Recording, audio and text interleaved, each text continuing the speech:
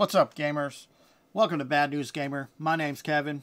Sorry I haven't uploaded a video in 2 weeks. Been busy learning some programming, that kind of thing. So it's not that I'm being lazy, just doing other stuff. But I thought I would do this video today. Probably do a video tomorrow. But nonetheless, here we are. So my quick thoughts on Game of the Year, which Baldur's Gate 3 took that. I can agree to that. Nothing more, nothing less to say. Because at the end of the day, everyone's going to have their own Game of the Year anyway, so it doesn't really matter. Now, with that being said, what we're going to do is I got this here video. We're going to watch some trailers. Not a lot of trailers, not all the trailers, just some of the trailers. And here's the first one, Visions of Mana. We're not going to watch it. It's a game that I'm interested in. I've never actually played any of the other Mana games. You could call that a crime or a sin, depending on how much of a fan you are of the Mana series. And then, of course, we got the Rise of the Ronin. This game did catch my attention. The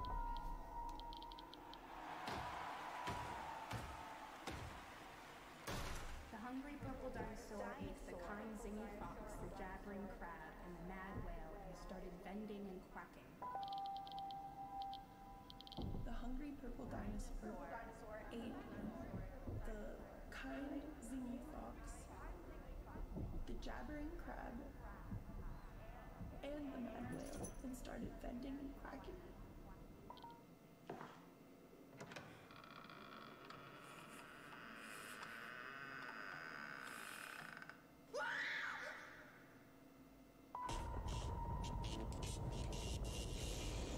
Overdose. Cooking up. So it is Overdose. Oh. So, you know, the thing about Kojima trailers is they're usually really vague. Alright? And usually people don't find out until later trailers. There's a reason why later trailers, people start saying that, what's the name of that game? I forget the name of the game. The walking simulator, the UPS, FedEx delivery simulator, whatever you want to call it. Death Stranding. There we go. Alright, they also had this Jurassic Park survival game. The thing about these is they're 50-50. I'm surprised it took them this long to create a survival game that was based around the Jurassic Park franchise. But most of these movie-based games usually suck dick. So, let's just say my skepticism is pretty high. Then, of course, they got the more Final Fantasy VII going on here. And quite frankly, my thoughts and opinion, they're still milking the blind fanboys and girls with this cash grab. That's my quick thoughts and opinions on the Final Fantasy VII Remake. Turn that shit up.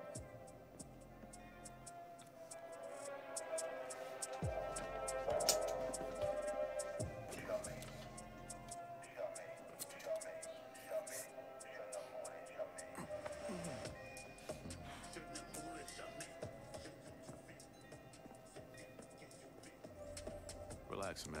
I don't bite.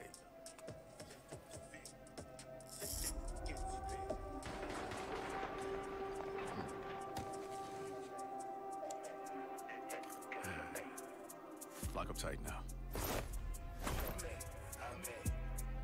Night's just getting started. Our next guest has worked. So yeah, we're getting a Blade game. It's by Arcane Lynn, I believe, is the studio. And Bethesda. Arcane themselves as a whole, they've done alright. But either way, I mean, they've only had one Redfall, and they were hoping the game would get canceled anyway. So, when Microsoft purchased them. So even they weren't excited about this pile of trash within of itself. So, you know, I'll give them a benefit of a doubt because they only have one negative mark. And that negative mark really stems from the publisher and the higher-ups shoving their head up their ass when it came to Redfall. Taking a team that's mostly known for single-player and trying to get them to develop a multiplayer game. Tell me how that was not going to somehow not work out. Open world, right? Something without boundaries.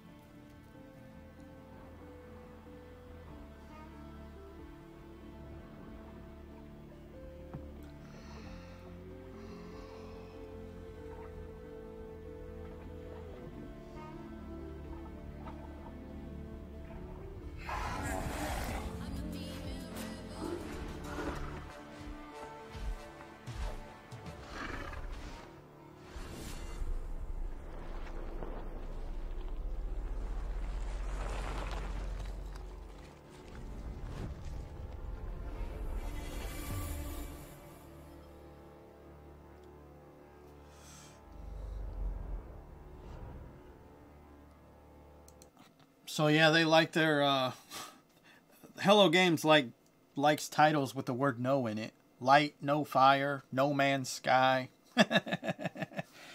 So here's my thoughts on this, because there was, obviously a lot of controversy on how No Man's Sky released. This is a single planet, so I think the one thing, because when you look at No Man's Sky, a lot of the game is repetitive within of itself. Not just repetitive, but it becomes uninteresting discovering planets because they rinse repeat because of limited graphical resources and the amount, 8 quadrillion objects, moons and planets that you can land on. This is a single planet. So I would ultimately expect this to, well, not look like ass in terms of, empty and repetitive. Because they've learned a lot from No Man's Sky. So I'm going to give them the benefit of the doubt in terms of being able to create a literal world that is entirely open world. And, of course, the only question that I have is the multiplayer, because there really isn't what we would call true multiplayer in No Man's Sky. And, of course, me being a solo kind of player anyway, hopefully they have a mode for that as well. I would even say maybe some kind of co-op mode in case you want to introduce just specific friends. But maybe that's how they play out the whole multiplayer aspect. Who really knows? Not much information in regards to it. I don't really have any negative thoughts in terms of this game. Given the history of what they did, even given the history with No Man's Sky, if I were to pick a developer that probably would not rinse and repeat themselves like Konami, Activision, Electronic Arts, I'm going to say that it's more than likely going to be Hello Games. I'm going to give them the benefit of the doubt that hopefully they can make this somewhat exciting as Baldur's Gate 3. Not in the same terms of story-wise, because I think that's one of the biggest negative aspects of No Man's Sky, is the lack of a story there, really. The story that is in there is this Matrix-type generic story. It doesn't interest me. They don't really dive into the cultures or the aliens. I know there's going to be people that say they do, but they don't. Objectively, they don't. There is no home planet you can go visit or anything of that nature, so they have not dove into the culture of the alien races in No Man's Sky. All of the ship models everyone uses, they look the same. There's no design difference based on the species that uses a fighter, a hull, or a shuttle, which objectively there would be. There's no specific design mechanic for the individual races and, of course, the ancient ruins that you can go visit. They all look copy-pasted. And even on the game's current scope and scale, there was objectively no excuse to do that. Because there's only like 5 alien races. That's pure laziness. So hopefully they don't do some of those mistakes in this particular game. Because one, it's a single frickin' world. And hopefully they actually dive into the culture of whatever humanoid alien races are going to be in this game in some facet that thereof. And hopefully, if they do some DLC, it's actual expansion packs. I've even said this in this modern age, that expansion packs for No Man's Sky, paid ones, would be okay at this moment in time.